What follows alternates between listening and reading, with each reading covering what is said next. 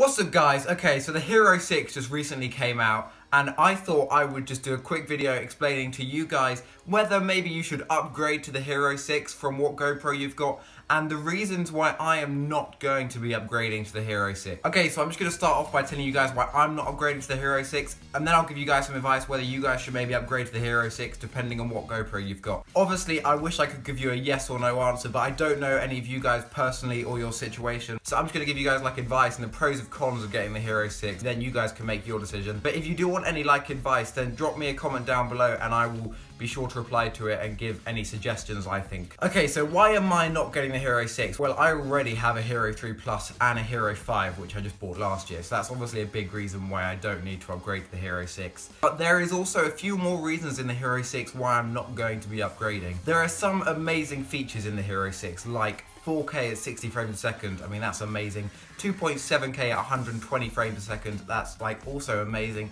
And 1080 at 240 frames a second. And then of course they've done amazing things with the stabilization. I don't know how they've done it, but they've made the GoPro on itself be like gimbal stabilization, which for me is the hardest reason I'm not going to be upgrading, because I would love that so much. The thing is, I am not upgrading because although the 4K at 60 frames a second and all of that stuff sounds amazing, and I would really love that, being me like a filmmaker and I love making that kind of stuff, and I would love using 4K and 1080 at 240 frames a second. The reason I'm not is because of storage. I have to look at myself now and I think, how often do I use 4K on my Hero 5?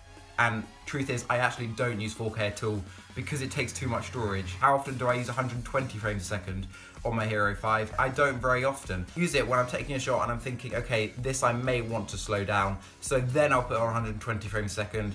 But it takes so much storage that usually I just use 60 frames a second or less. It just takes far too much storage to vlog in 4K for me.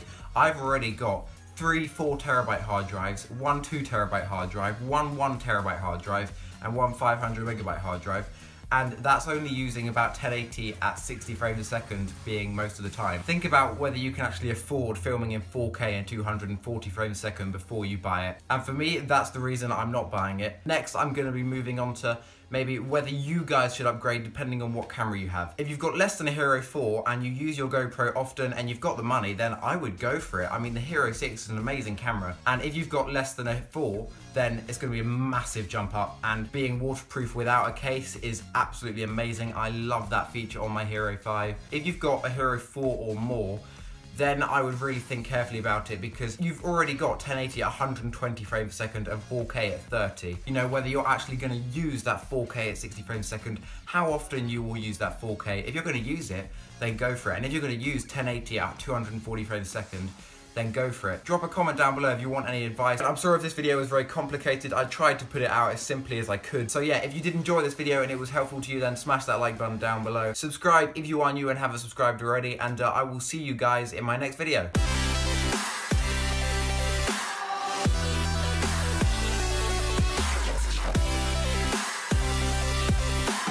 Even though this was a more serious video, I've still got to put something behind the end card, so yeah, I guess this will do.